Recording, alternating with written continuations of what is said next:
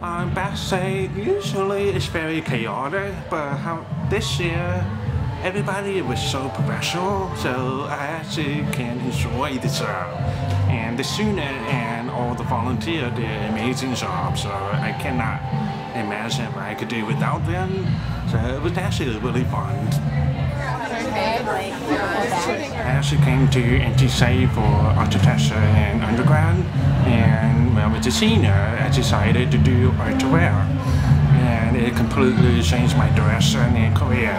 So right now, I went to grad school in fashion, and I'm producing collection and teaching at the same time. So being able to do two things that I love, and being here in North Carolina to make that happen.